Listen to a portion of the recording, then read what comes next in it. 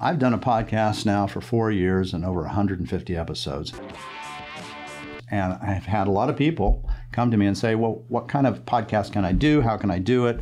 And quite a few of them have actually done podcasts and have done nice jobs. But I thought I would just give you some ideas. If you're going to do a podcast, mine is in the art field. That's what I do. That's what I know.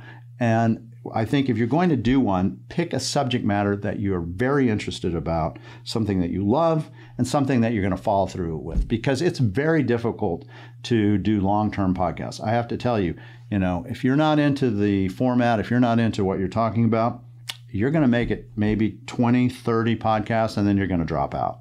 That's fine. You may have brought some information to the table, and that's really what podcasts are, is to enlighten people, to bring new information, new ideas. That's how I see them.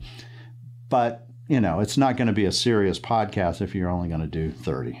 You have to have a long-term horizon. You're going to want to do this for at least a year minimum. And really, I feel like a 5-year minimum commitment is what you need to do on a podcast. That's a lot. It's a lot of work. It's money. And that brings the other part. Do you make money on podcasts? No, you really probably don't. There's some that make a lot of money. Joe Rogan got $100 million to go to Spotify, but we're not Joe Rogan, and we're not the first, and he has an amazing skill set. You can use Patreon, you can do some advertising. There may be some things that you can do to make money, but it shouldn't, in my opinion, be the reason to do a podcast. Do a podcast because you want to get your name out there if you want. In my case, I had stories I wanted to hear. That was it. It was, nothing else, nothing more simple than I wanted to hear the stories of artists, art dealers, collectors come through my life, and that's why it's called the Art Dealer Diaries, to understand better why I do what I do as an art dealer. Why am I an art dealer?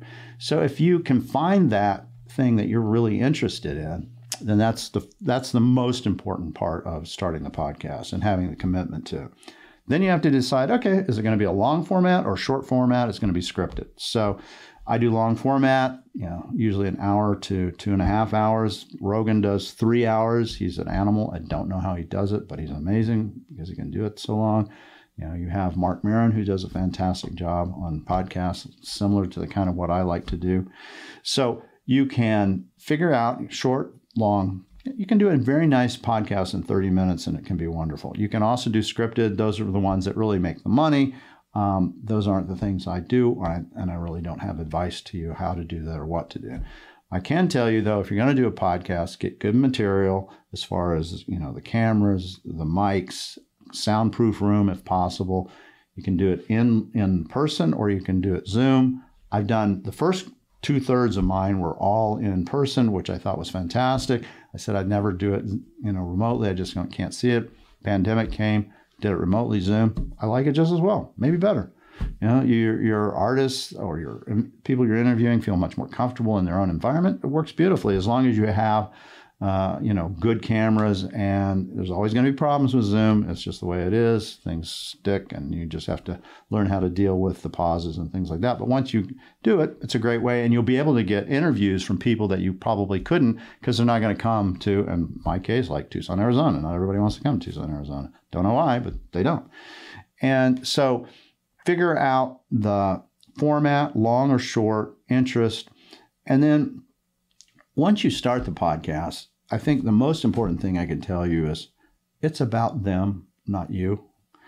Let them talk, listen, and you have to listen.